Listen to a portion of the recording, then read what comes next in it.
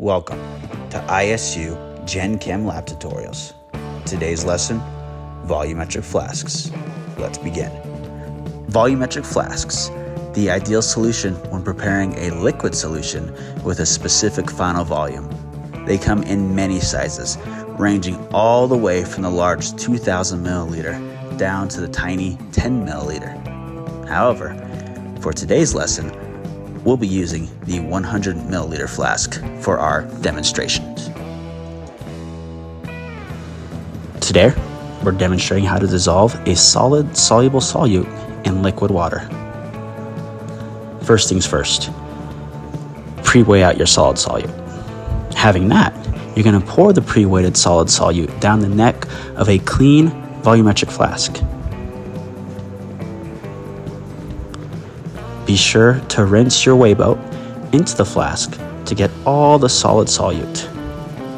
Pouring the solid solute first allows us to rinse any solute that's sticking to the neck down into the solution.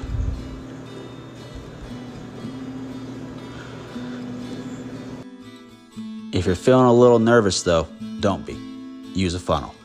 Insert the funnel into the neck of the volumetric flask, then proceed as usual. Pour your solid solute into the funnel. Use DI water to rinse out the weigh boat to ensure you got all the possible solute, and then rinse out the funnel into the volumetric flask to ensure that everything is properly mixed in. At this point, you're going to want to add enough of your solvent, in this case water, to fill the volumetric flask about halfway full.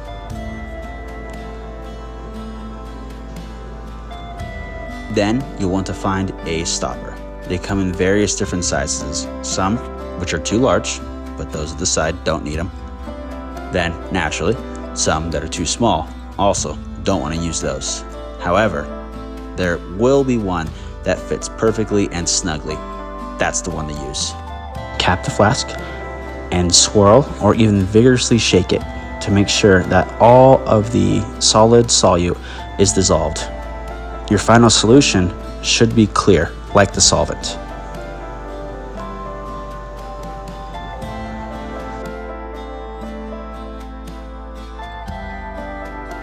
Then use the DI water squirt bottle to carefully add more water. A pipette, as being demonstrated, should be used near the end, adding a drop or two of water at a time until the bottom of the liquid's meniscus, that's the little curve, touches the etch mark on the neck when viewed at eye level. You want to be extra careful because if you go too much, there is no going back. You have to start the solution completely over, and that entire solution needs to be poured into the waste.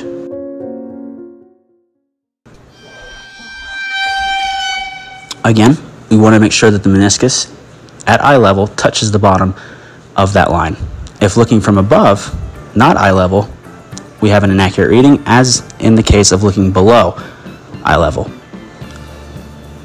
Then you'll be sure to cap the solution in the volumetric flask and rotate it around 25 to 30 times to make sure that it is completely and thoroughly mixed. Although this is sped up, be sure to do it slowly.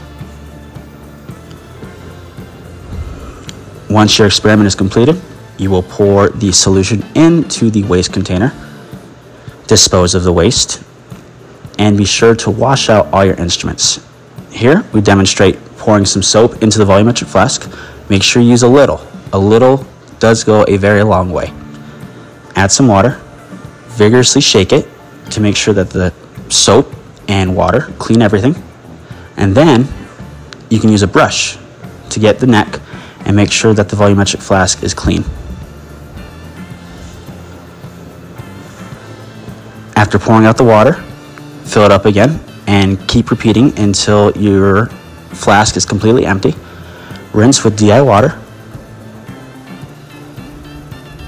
And then finally, take it back to where you obtained it on the shelves for it to finish drying.